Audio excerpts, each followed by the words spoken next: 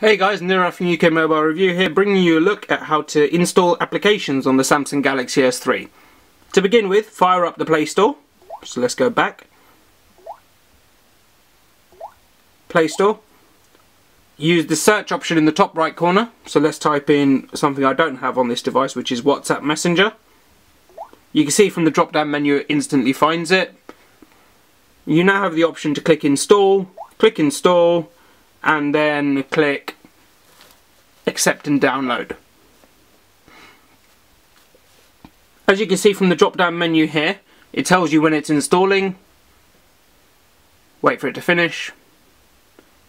And now it says successfully installed. You can just tap on it and it will instantly fire up the app. One of the things to notice is you can see straight away on the home screen it applies a shortcut to the app. To remove this, press and hold and drag to delete. It's that simple. I'll show you that again for those who didn't get it. Press and hold, scroll down to delete. And that's how to install apps on the Samsung Galaxy S3.